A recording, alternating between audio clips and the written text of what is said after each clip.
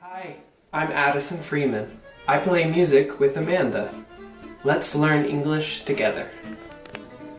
Hi everybody! Bienvenidos, bienvenue, benvenuti, welcome.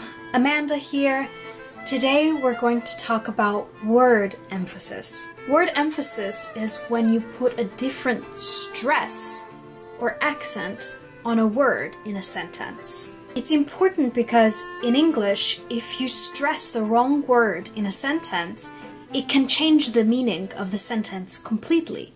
Let's take a look at this clip from the TV show Seinfeld. Elaine is invited to a party and Jerry wants to know if he's invited too, but he doesn't want to ask the host directly, in case the host says no.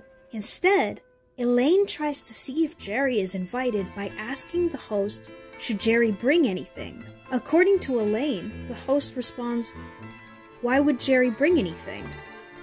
Jerry tells Elaine, however, that the meaning of this statement changes depending on which word of the sentence is emphasized or stressed. Word emphasis. If the word Jerry is stressed, why would Jerry bring anything? Then it's clear that he is not invited. If the word bring is stressed, why would Jerry bring anything? It means the host does not expect Jerry to bring anything when he comes.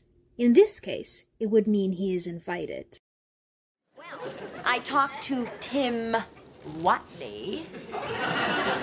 Yeah? And I asked him, should Jerry bring anything? Subtle. And he said, why would Jerry bring anything? All right, but let me ask you this question. What? Which word did he emphasize? Did he say, why would Jerry bring anything? Or, why would Jerry bring anything? Did he emphasize Jerry or bring? I think he emphasized would.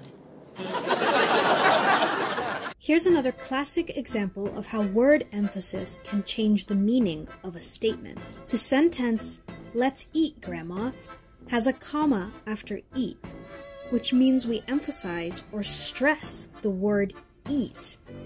If we put the accent or the stress on the word eat, it sounds like this. Let's eat, Grandma. It sounds like you're calling your grandma to eat.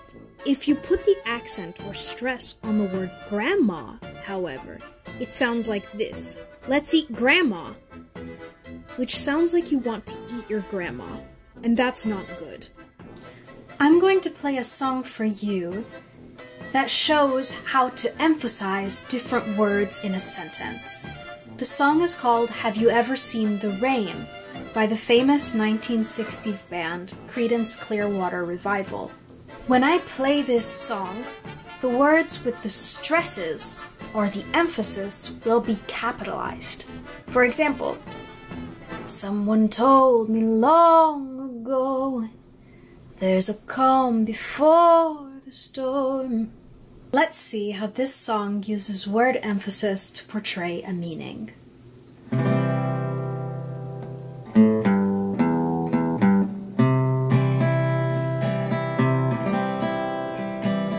Someone told me long ago, there's a calm before the storm. I know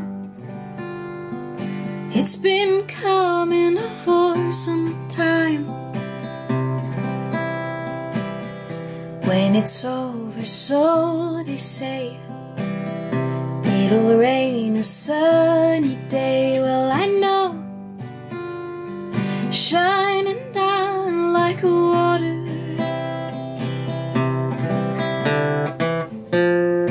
I wanna know, have you ever seen the rain? I wanna know, have you ever seen the rain coming down on a sunny day? Yesterday and days before, sun is cold and rain is hard, I know. Been that way for all my time, till forever on it goes, through the circle fast and slow. I know it can't stop, I wonder. I wanna know, have you ever seen the rain? I wanna know, have you ever seen the rain coming down on a sunny day?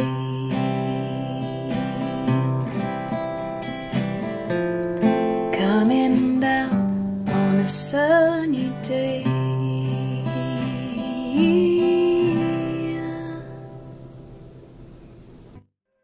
Today we learned about word emphasis and the funny situations that can happen if we do not stress or emphasize the correct words in a sentence. Then, we sang the song Have You Ever Seen the Rain?, in which many words are stretched or elongated to show that they are being emphasized. I am Amanda Pascali, and thanks for watching. Ciao, adios, adieu, and see you next time.